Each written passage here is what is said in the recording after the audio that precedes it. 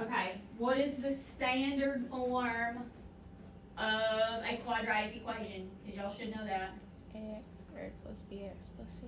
Ax squared plus bx plus c. And since it says equation, technically it's set equal to 0. Y'all should be comfortable with that. We've been seeing it for a long while.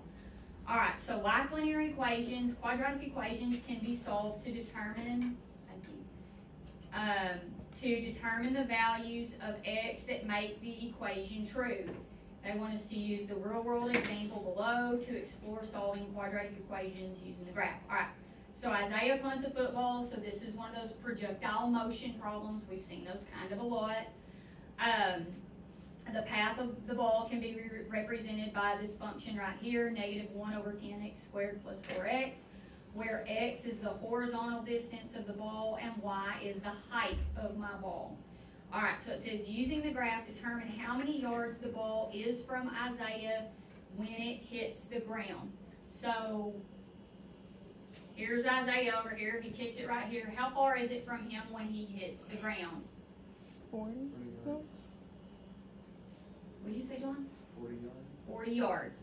Okay, so Isaiah is standing at where?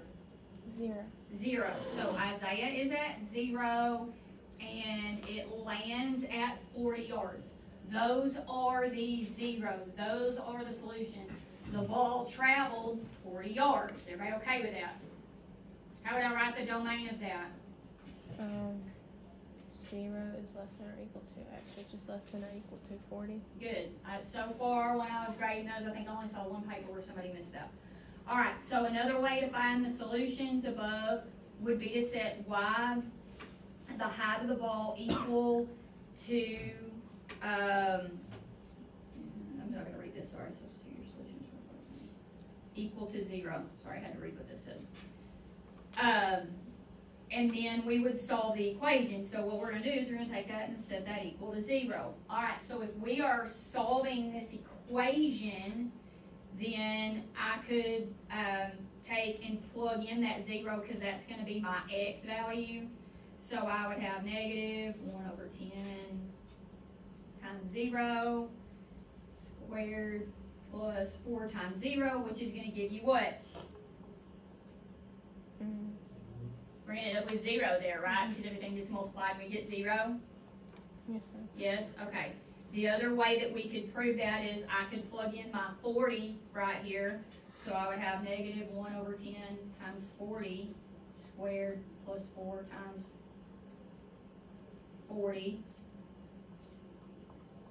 And if I plug that in, what do you get? Plug it in your calculator and tell me what you get.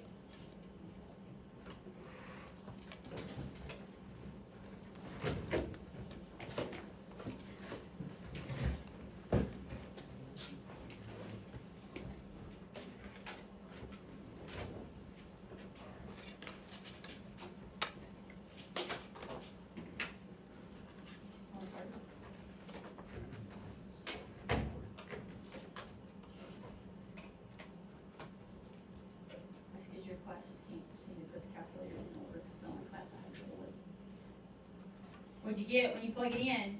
0. You get 0. All right, which should make sense because I plugged in 0 here and the y value there, or I plugged in 40 and the y value is 0. If I plug in 0, the y value is 0. So I can prove that. Does that make sense? Yes. Okay. So this says discuss some of the limitations of solving quadratic equations using the graph. So let's say that I kicked this ball and it doesn't land right at 40. So I want you to think about some of those graphs we said. We're going to ask you about the zeros and the solutions. What could be a problem if the only thing I knew to do was look at the graph? What could be my problem there? You won't get a distinct length. Say that again. You won't have like a distinct length. Yeah, sometimes it's not a nice number. Does that make sense? And I can't clearly see it. Is that logical to y'all? It's just like yesterday when we talked about that A value. If this wasn't a 1 and 1 right here, I don't know that A value just by looking at it, right? So that means I had to go calculate it. The same thing is here. If it doesn't cross at a nice place, then I don't know what it is So that can be an issue. So sometimes solutions are not easily seen on graph. Or you graph it in your calculator and you can't see it on the screen because it's outside your view, and if y'all don't know how to adjust that and go find it, that makes it a little bit difficult for you. So there's that issue. All right. So one of the ways to solve, and there are several, one of the ways to solve is by factoring. We have already done factoring this year, but we're doing it again. So if you forgot how, and there was a question about it on your journal quiz, if you forgot how, we're about to go over it. So it says, if necessary, we would need to write it in our standard form, which is ax squared plus bx plus c. So sometimes it may be in that vertex form. Y'all know what I'm talking about, that vertex form, a x minus h squared plus c. If it's in, or plus k, if it's in that form, I'm going to have to multiply that out and change it to standard form. I cannot factor it from vertex form. I have to be in standard form. Is everybody okay there? Yes, sir. Yes? Okay. So then it says use the zero product property and set each factor equal to 0. I'll show you what I'm talking about there in just a minute. All right. So this says if a times b is equal to 0. So I had two numbers, I'm multiplying them together and equals 0. Then that means one of the numbers had to be what? If I multiply two numbers together and I get 0, one of them had to be what? 0. One of them had to be 0. So either A is equal to 0 or B is equal to 0. I don't know which one, but one of them could be equal to 0. Is everybody okay with that? Yes, sir. Okay, and we're going to solve for X. So we'll kind of take a look at what we're doing. We've been factoring before. All right, so I am in standard form, right? That's the first thing. Okay, then to decide if I can go straight to my parentheses, where do I look?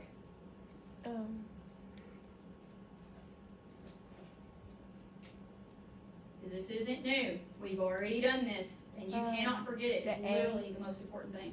The A? I've got to look at the A value. What is my A value here? My leading coefficient? It's 1. It's 1. So if my A value is 1, can I split? Yes. Okay. What if my A value is not 1? Slip and slide. Yeah, then I'm going to have to slip and slide. So I have something that looks like this. X squared splits to be? X. X and X.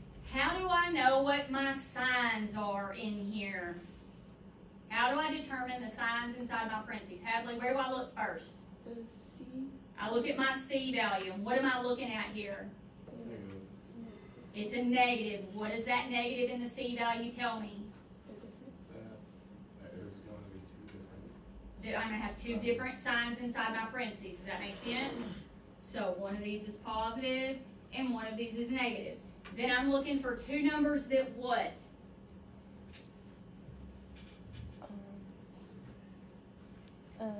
Multiply to get 10. I've got, 10. good. I need two numbers that multiply together and give me negative 10. And add to get 3? Yeah, and add up or subtract to 3. Does that make sense?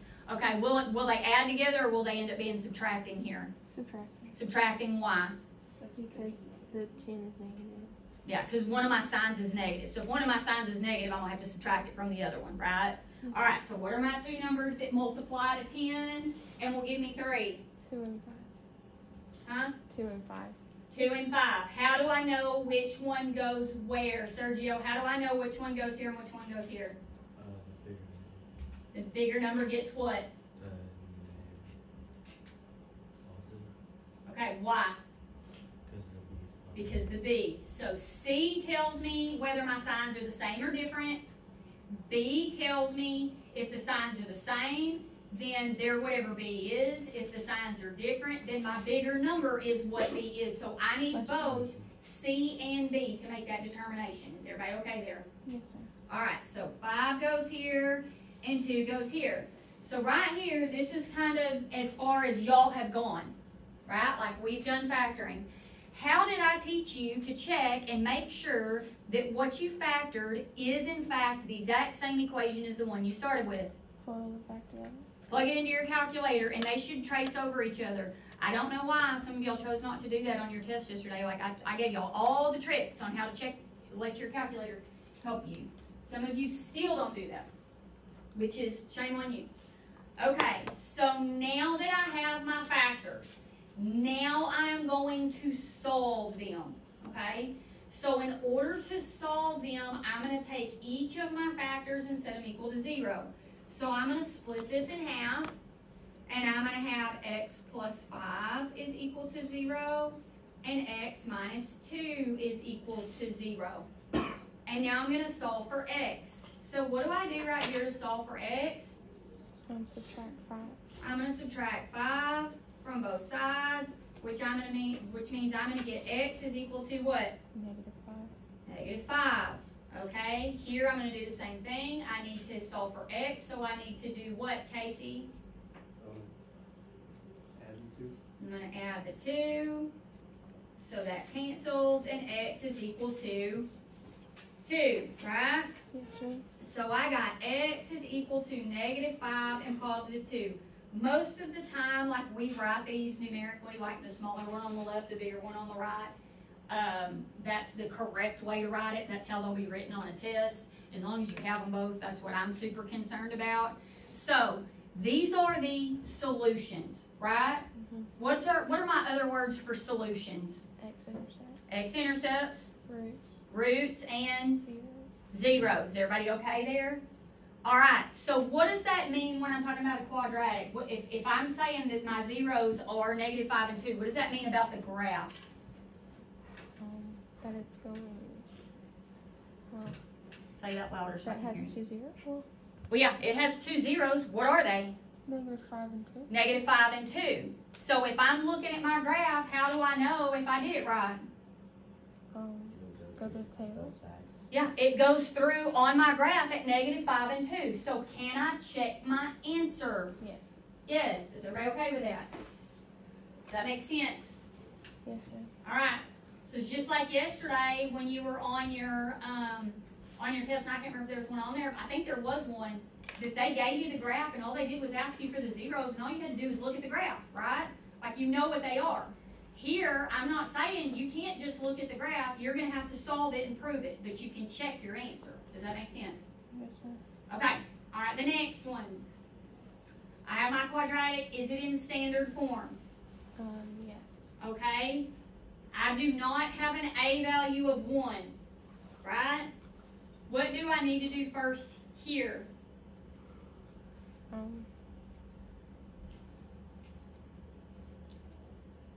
So I don't have a C, so this looks a little bit different. What can I do here?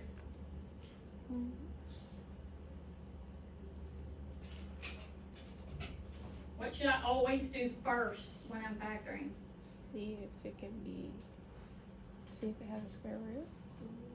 It's common factor. All right, very good. Hadley, I can check and see, is there a greatest common factor?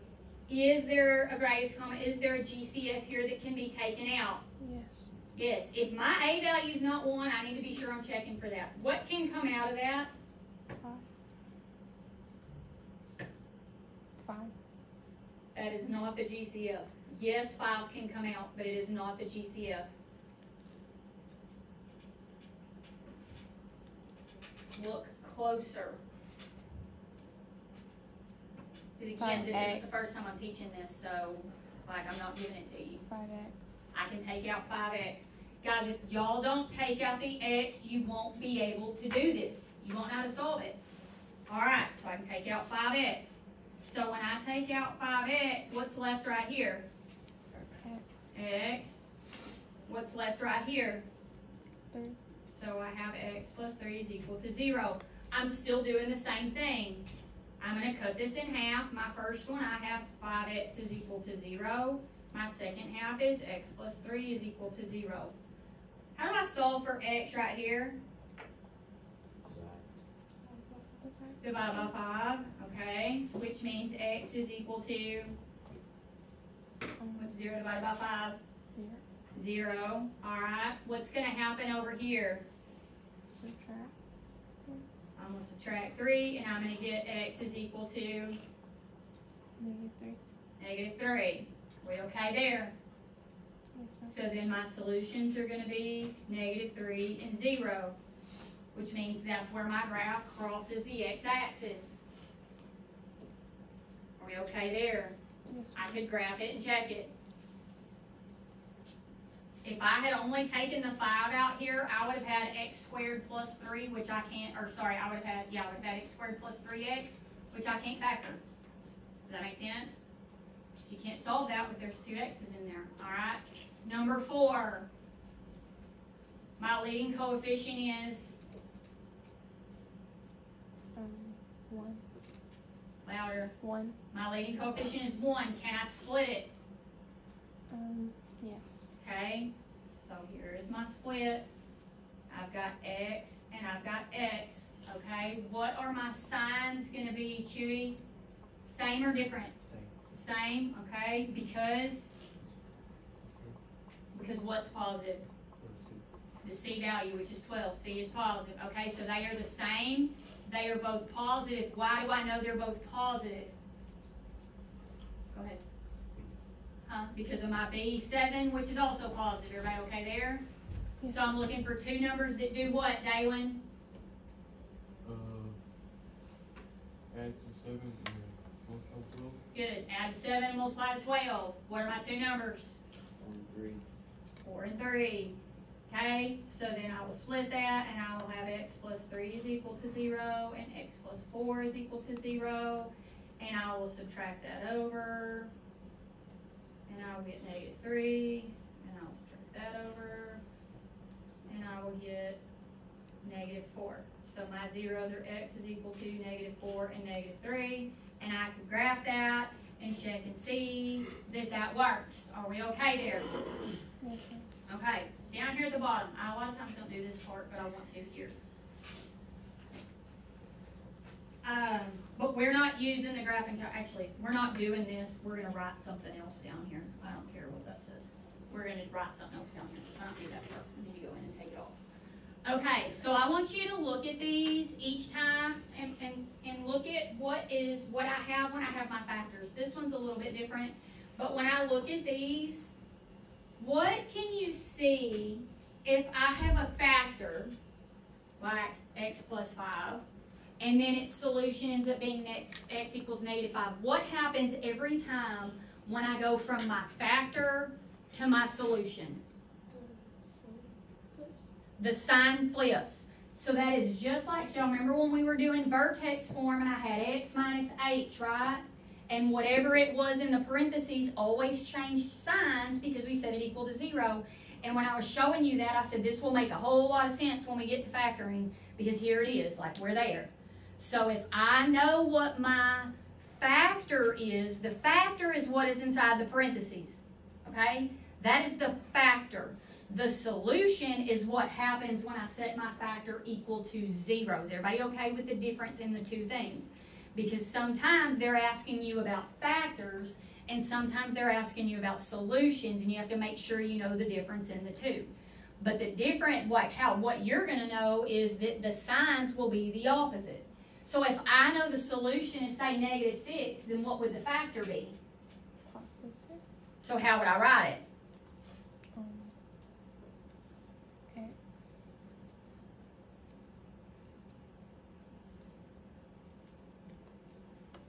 X equals 6?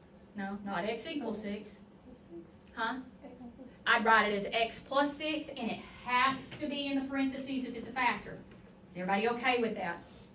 Okay. Now, what happened, and number 3 is the only one that we have that, if I have to pull out a GCF out front, and it has an x, what's always going to happen right there? Division. Say that again. Division. Yeah, which means I'm going to be dividing, but I'm going to end up getting what every single time? Somebody over there, one of my boys said it. What am I going to get every time? Come on, y'all. This is why y'all end up having to come back all the time. 0. I'm going to get 0 because I'm going to have something x equals 0, and it doesn't matter what that number is, when I do 0 divided by anything, I'm still going to get 0. Guys, we have to include that. That is one of the solutions. It doesn't just go away. Is everybody okay there? All right, so I have to set anything that has an x with it equal to 0. All good? Yes. Okay, we're going to write this. Linear factors and solutions.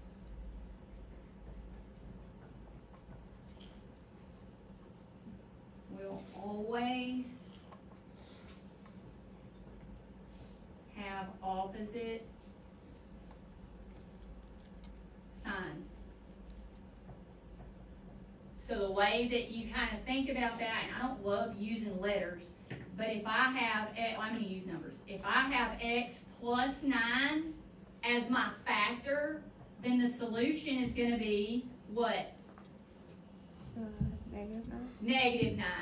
If I had x minus 7 as a factor, what would the solution be? 7. Positive 7. Are we okay with that? Yes, sir. Okay, the other thing is if I have ax is equal to 0, then that means x is going to equal to 0. It does not matter what a is. Is that logical to y'all? Yes, sir. If you know those things, you save yourself a lot of work sometimes. Is everybody good? Yes, sir. All right. Questions at all so far?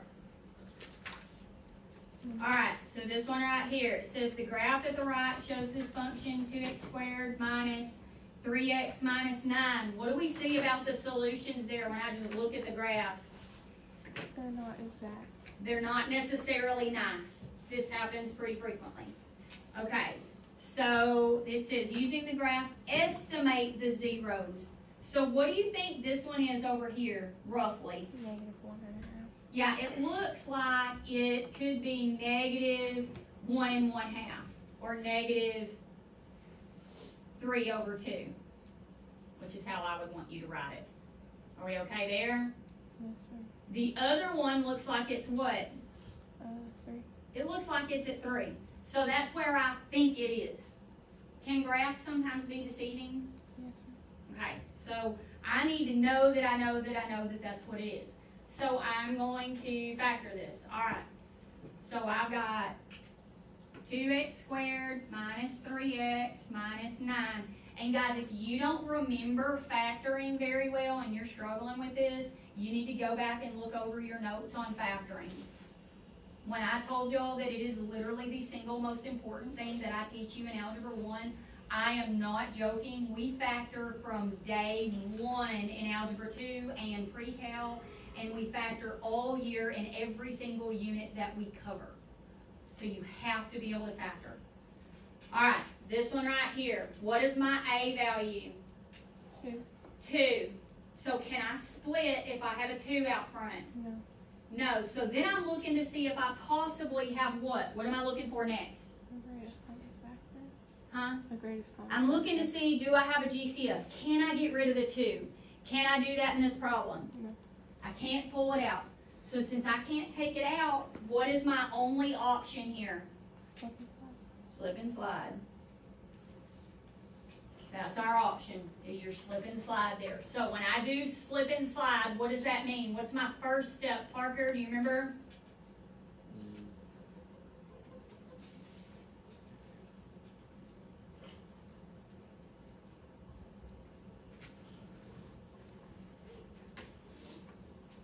What you, Dalen? Do you remember what the first step is for slip and slide?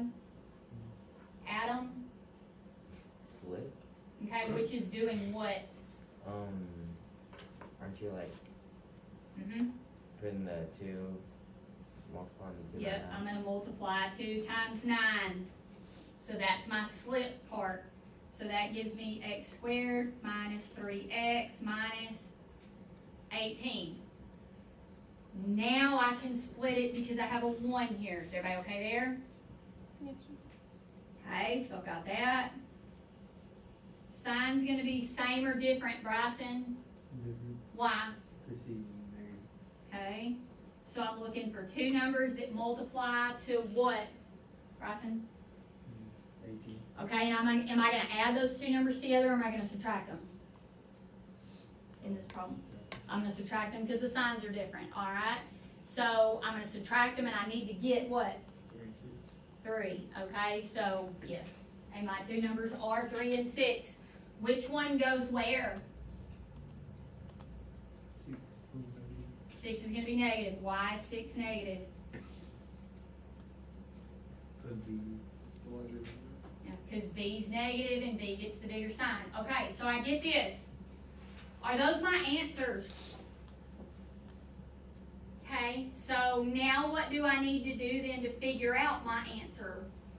Because this is a step sometimes we forget. Dalen? Divide out the 2. We've got to divide out the 2. So you remember we did the slip. Now we got to do the slide. So that means I've got to divide out my 2 here. All right, so I've got that. Yes? Yes, ma'am. What happens, can I simplify this fraction right here? No. No, so if I'm writing the factor, that factor needs to be, what happens here? The 2 moves up to the x. Yeah, the 2 slides over there, so that gives me 2x plus 3. What happens here? It simplifies to 3. Yeah, 6 divides by 2, and I get 3. Guys, if you're not sure if this fraction simplifies, alpha y equals it. We'll give it to you. So that simplifies and gives me 3, so I just have x minus 3. So those are my 2 factors. So if I know my factors, now I can go find my solutions. So to find my solutions, what did I have to do with each factor? Set it equal to 0. Set them equal to 0. So 2x plus 3 equals 0, and x minus 3 equals 0. So here, what do I need to do? Subtract it. Subtract 3. So I have 2x is equal to negative 3. Now, divide by 2. So I get x is equal to negative 3 over 2. What happens with this one? You add 3. I would add 3. And I get x is equal to positive 3. Does it match what my graph looks like? What we thought it would be? Yes. Yes, and if I go in and I graph my original function, this right here in y equals in y1, and I go graph this one right here in y2, I know I factored it correctly. So x is equal to negative 3 over 2 and 3. And y'all know how I am. I want these in fraction form, even if it's improper. Everybody okay there? Yes. Now here, if you notice back all the way back over here, this was a positive 3 over 2. We already talked about the signs are going to be the opposite. So the opposite of positive 3 over 2 is negative 3 over 2. And this became a minus 3, which means that became a positive 3. Is everybody okay there? Yes. All right, number 6. I don't even know how you say that person's name. Found the factors of a quadratic function to be x plus 3 and x minus 5. What does that mean about the zeros? So what will the zeros be? What's negative 3 and positive 5. Is everybody okay with that? Yes, So x will be negative 3 and positive 5. Any questions on why that is? Okay, if you have a single x plus or minus a number, I'm okay if you just write this underneath there. Like, I'm okay that you don't work that out. Now, when you have something like this that has a value in front of x, I need you to make sure you show that work because sometimes you'll mess it up. Everybody okay? Yes. All right, number 7. They want us to factor this. What do I need to do here? Ben, what do I need to do first? Check if they can split. Okay. What else do I need to do here? See if there's a GCM. Hey, you're missing something. Look at that problem really carefully. Oh, you can set it It's got to be equal to 0. Is everybody okay with that? Must be equal to 0. And it's not equal to 0, which means I need to do what? How do I get it equal to 0? Well, what's keeping it from being equal to 0? The 14. The 14. So what do I need to do? I I need to subtract it. So I need to subtract that 14. So now I've got x squared plus 5x minus 14 is equal to 0. Now I can factor it. I cannot factor it if it is not equal to 0. I've got to do that first. Everybody okay there? Yes, ma'am. Okay. All right. So now I'm going to kind of go back and see what Ben said. I'm checking to see, do I have a leading coefficient of 1? I do. So that means I can go ahead and split here. What are my signs going to be, Parker? Same or different? Different. Okay, so x plus and x minus, and I don't care what order you write them in, makes no difference to me. All right, so I'm looking for two numbers that multiply to what, Parker? 14. And am I going to add them or subtract them? Subtract. I'm going to subtract them because the signs are different. All right, so what are my two numbers? 7 and 2. 7 and 2, and which one's positive and which one's negative? 7's positive. 2 is Okay. negative. Good. Why is the 7 positive? It's the bigger number. Yep, because B is positive, it tells me my bigger number has that sign, okay? So this is going to end up being what? So these are my factors. Now I want the solutions. What's this solution going to end up being? -7. What's this one going to end up being? Positive 2. +2. Is everybody okay with looking at your factors and knowing that the signs are going to be the opposite of that? Yes? Yes, ma'am. Okay, so x then must equal -7 and +2. How could I check that, make sure that I did it right? Graph it. Graph it, and it'll cross at -7 and +2. If it doesn't, something's wrong. We okay there? Yes, ma'am. Almost all of what we can do with quadratics is graph it to check it. All right, what about number 8? John, what do I need to do first? Add 5 because they're 0. Very good. 2x squared plus 11x plus 5 is now equal to 0. Okay, now what am I looking for, John? GCF. Okay, is there one that I could take out? Because you're absolutely right, that's what I would look for next. No. There is not, so since I can't take out a GCF, what then am I going to have to do here since my leading coefficient isn't 1? Slip and slide. I'm going to have to do my slip and slide, so I'm going to multiply that back there. So that's going to give me x squared plus 11x plus 10 is equal to 0. Now I can split. What will my signs be here? Dalen, what are my signs going to be? Both positive. Why?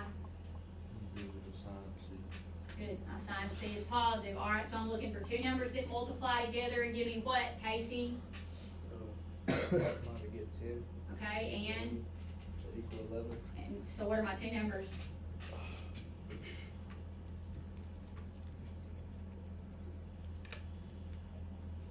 Not too terribly many options for 10. Oh. Yeah, 1 and 10. A lot of times y'all forget about 1 in itself. Like, but that one is still two numbers multiplying. Give me that, so y'all don't forget about that one because that one sometimes happens. All right, so I got 1 and 10. Are those my solutions? Are those my factors? Those are not my factors. What do I need to do now? I gotta divide my 2 out. All right, so I'm gonna divide my 2 out. Now we're gonna go ahead and write our factors from here, but what solution is this gonna end up being right here? -1/2. What's this one gonna be? -5. -5. We're gonna go ahead. I want you to rewrite the factors because y'all need practice doing that, okay? So my factors then, because this is gonna push up there, are gonna be 2x plus 1 and x plus 5. I do want you rewriting the factors on your assignment also, okay? Like I want you doing that because it's so important that we're able to do the factors. Now, we already know this is going to be a -1/2. If I solve that out, here is why.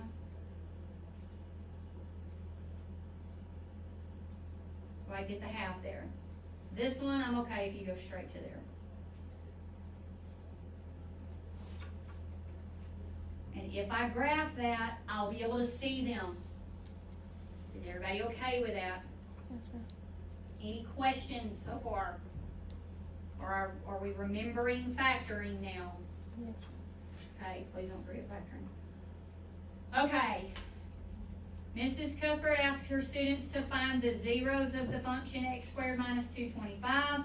Georgia claims the functions will have only one zero at 15. Do you agree or do you disagree?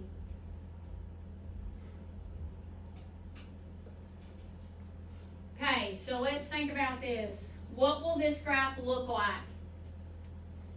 If it is x squared minus 225. It's gonna go up or go down to a different. It's going to go down. So if I'm thinking about my x squared, my vertex is at 0, 0, right? Mm-hmm. And now my graph just went down a whole bunch. Yes? Mm-hmm. It went way down on the y-axis. And it's going to point which direction? Up. Up. How many solutions should it have? 2. 2. Did I have to graph that to be able to answer that question? No. Because if you graphed it on your calculator, you wouldn't be able to see the graph. Like, I can tell you that right now. You wouldn't be able to see it. Okay, but what I know is if I graphed that on my axis line, this would be way down here and it would go up, which would mean it would have 2 solutions. Sometimes I don't have to do the graph. I can just do this. I talked about that when I was reviewing with y'all yesterday. Okay, so we agree or disagree? Disagree. Disagree. There will be how many? 2. Will be 2 solutions. Are we okay there? Yes, sir. Alright, x squared minus 225 is a special quadratic. It does not have a b value. Alright, so let's go back and think. When we are factoring, we have a, b, and c. I multiply 2 numbers to get c, right? And then I add or subtract to get b, right? My c value has what sign here? A negative. It's a negative sign, which means my 2 factors are different, right? Mm-hmm. Okay, so they have different signs. How can I add 2 numbers together and get 0? The same number but opposite. Same number but opposite sign, right? Okay, so I know I can do this, and this is x, and I know my signs are opposites because 225 is negative, right? So what I got to do is figure out what number that I would multiply times its negative, so times itself, and give me 225. Which you should all know. You should know all these because I made you learn them. So what number times itself gives me 225? 15. 15 is my answer. Are we okay there? Yes. So this is 15 and this is 15, which means this solution becomes Negative 15. negative 15 and this solution becomes Positive 15. positive 15. Can anybody tell me what this thing is called? It's a difference of squares. Well, It was a special one. It was on your journal page yesterday. difference of squares. Yep, it is a difference of squares.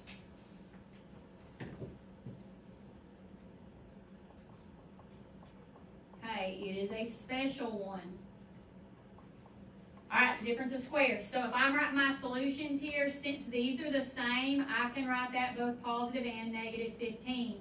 Which is why I said it wouldn't show up on your graph, because your calculator graph is a 10-10 graph and you wouldn't be able to see it on the window. You wouldn't be able to see the vertex either because it's way down there at negative 225. Does that make sense? So you graph it and you come over here and say, I can't even see it. Well, that's why. Everybody okay there? Yes. I can also check on my table. At negative 15, my y value is going to be 0. And at positive 15, my y value is going to be also 0. Is everybody okay with being able to check that on your table? Yes, sir. Yes? Or no? Okay, I can check every one of these. If I graph this, if I go over to the table, at negative 3, the y value is going to be 0 because that's where it's crossing. Well, that's not the same problem. But y'all see what I'm saying? At positive 5, my y value would be 0 because it crosses the axis line, and at the axis line, y is 0. Is everybody okay with that? Yes. Alright. Farmer Dan uses a sprinkler to water his field. It makes a shape of a parabola. Looks like this equation right here, where y represents the height of the water in feet and x is the horizontal distance of the water stream. Use the equation to find the horizontal distance the sprinkler can cover. Alright. So the first thing I need to do is find out how far one section is, which means I'm going to have to factor that. So, What can I do first? Um, I'm gonna write my equation down here. Negative 0.05 x squared plus 6x is all equal to 0. Alright, first thing I always look for is what? the leading coefficient. I'm looking at my leading coefficient. Is it 1? No. No. So it's not 1, so then the next thing I'm looking for is what? Greatest common factor. A greatest common factor. So, what do I need to get out of here? What do I need to go away? 0.05. Yeah, negative 0.05, right? I can take negative 0.05 out of 6. Is everybody okay that I can do that? I can divide that out, okay? Is that my GCF? No. No, it is not. And I'm going to kind of go back. What else can I take out? An X. The X. If I don't have a C value, I need to get rid of this X here. Okay, the other thing that I want to remind you is if I have a negative out front, I need to take it out and get rid of it, okay? So I'm going to divide both of these by negative 0.05x. The negative isn't the problem. The x really isn't the problem. We'll deal with that. So negative 0.05 divided by negative 0.05 leaves me with x Minus 120. minus what? 120. 120. So y'all went in your calculator and you did 6 divided by negative 0.05. Is everybody okay there? Yes, ma'am. All right. So this solution is going to end up being what?